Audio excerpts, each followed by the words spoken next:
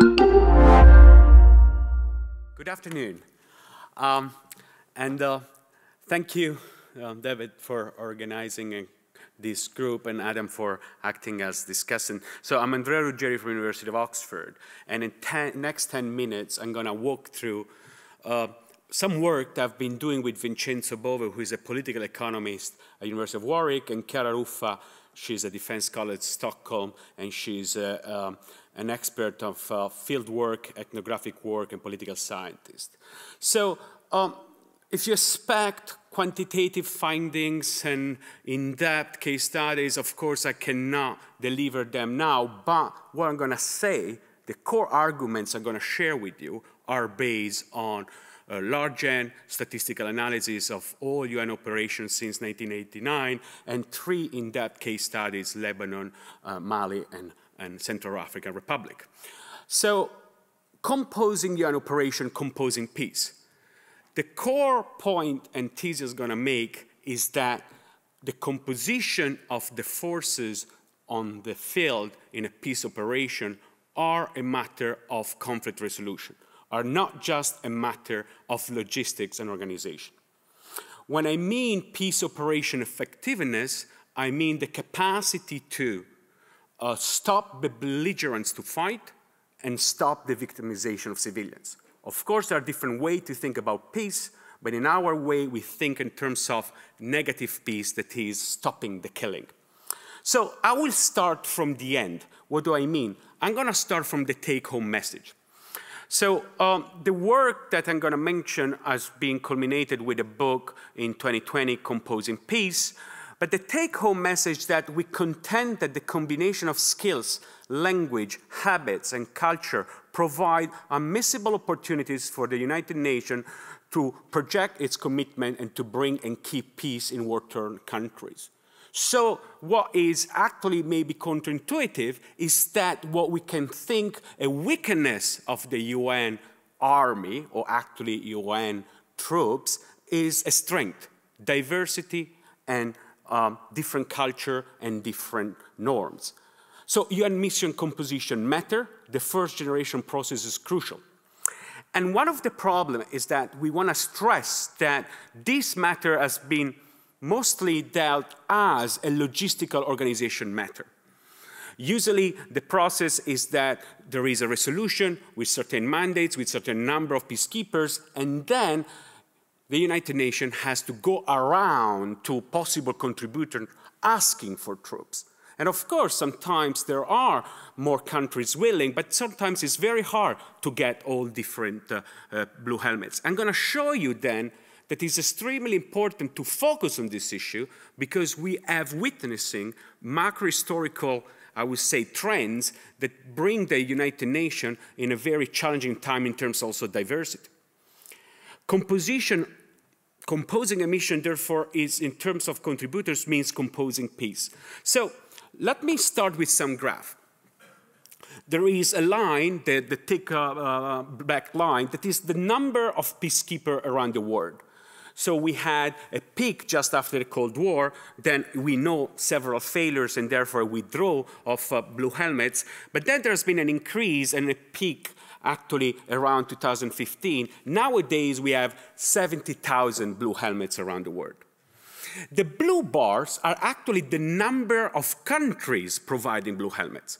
So I show you the total number of blue helmets, but the point is that you can see that since the end of the Cold War, more and more countries are providing blue helmets. And this is actually where also our project started. Does it mean that it's good or bad that we're going to have more peacekeepers coming from diverse countries? And, and the point is, if I give you the picture in 1990 and look at the colors of different continents, the top 4 were from Europe and North America: Canada, Finland, Austria, and Norway. Top contributor of peacekeepers. Look at also the magnitude. The maximum was 1,000, so there were not many, and the top was what we can think of the global north, but many, also Ireland and UK, Sweden, and so on. The picture changed dramatically if we move to 2017. Europe and North America disappear. Well, Italy stays there. and is mostly for actually mission Lebanon. And you can see that countries from Africa and Asia are the major supplier of peacekeeping. These days, still nowadays, where Nepal, India, Rwanda are the top three. And you can see from this picture that the bottom one had a story of global north providing several peacekeepers, whereas in the closer days you see that clearly we have more supplier, but also we have more from the global south. And if we focus on these 2010 flows, you can see that the exchange of blue helmets is within the global south and from east and west and from west and east. So the major trends that I want to show you is that the uniform peacekeeping personnel has been increased dramatically. The countries providing peacekeepers have been increased dramatically. The average number of countries providing peacekeeper in a single mission, for instance, in Africa, from an average of 8 countries in the mid-90s, arrived to 20 countries in the mid-20s. And DRC, the largest one, had at a certain moment in time 56 different national armies contributing in the same mission.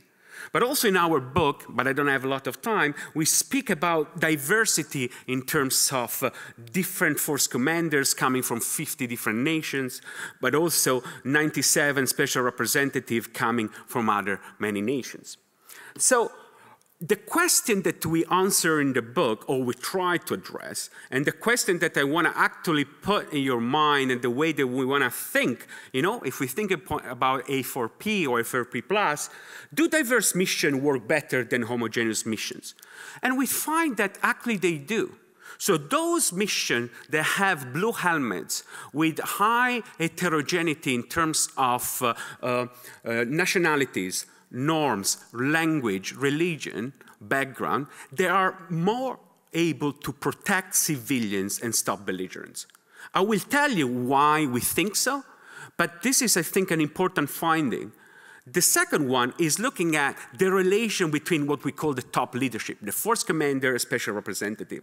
Does it matter if they're coming from different countries? Does it matter if they're having a different experience, but also have a different religion? And actually what we find is that usually, and there are different mechanisms we can think about, is statistically significant and systematic that diversity between top leadership help actually to stop the fighting.